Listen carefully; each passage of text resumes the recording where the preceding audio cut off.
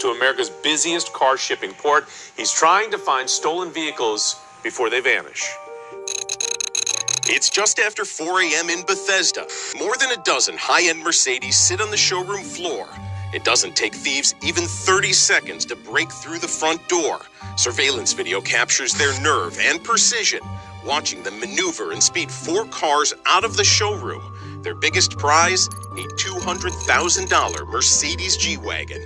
Your first emotion is anger and frustration. Jim Willard's brand new cars are gone in under 15 minutes. They join the other 55,000 cars burglarized in Montgomery County's streets, driveways, parking lots, and car dealerships, all in the last 3 years. Willard has a hunch where they're headed. Port of Baltimore, from my understanding, is one of the hottest beds of stolen vehicles leaving the country.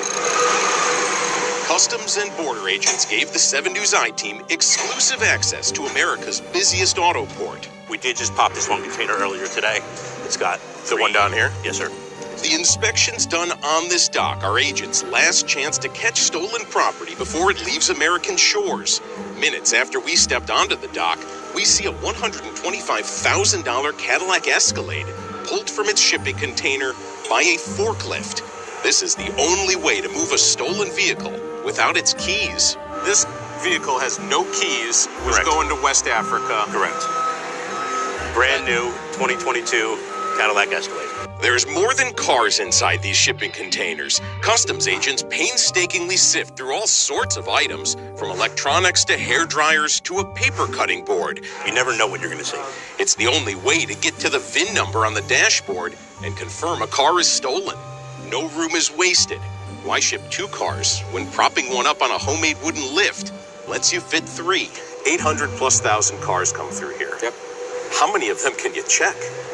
We can check as many as we have to try to disrupt these transnational criminal organizations. But Baltimore's port director told us his 100 customs agents don't always open every container.